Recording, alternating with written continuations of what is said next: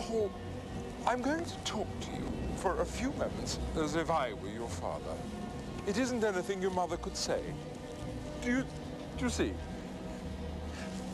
Your body is about to experience various changes, physical changes. Now, Mr. Abrahams has explained to you that in the beginning, God created he, man and woman, that the earth should be peopled abundantly. Yes, sir. Sir, what changes? I speak, Hall, of the sacred mystery of sex. The act of procreation between a man and his wife. The procreation, indeed, of all creeping things. You will discover that your membrum virilis, that's Latin for weir. Weir, sir. Means man, sir. Very good. Very good.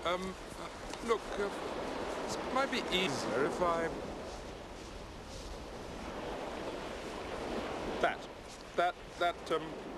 That thing.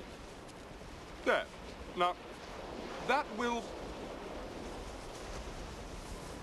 develop and grow larger. You see? And when that happens, the man lies very, very close to his wife. And he puts his membrum virilis into her vagina. Thus. And then, in due course, she will bring forth his child. Seminiferous tubules, labia, major and minor, ducts. Vulva.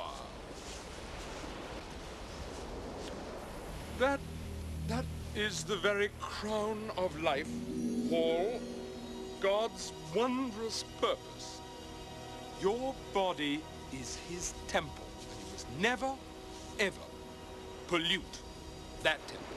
And when, as one day I'm sure you fall in love and marry, you will discover to serve and protect woman and have children by her is life's chiefest glory. Yes, sir.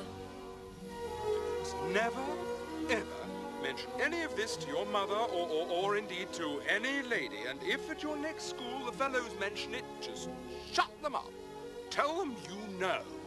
I think I shan't marry. What? Look, in 10 years to the day, I invite you and your wife to dine with me and my wife as our guests. What do you say? Oh, sir! Yes. It's a bargain, then, is it? Now, oh, my God, those infernal designs.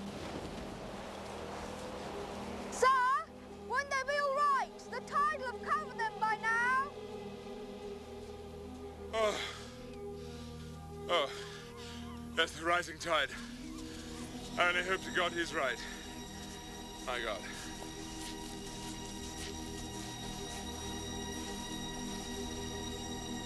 Oh, come, Victoria. Come.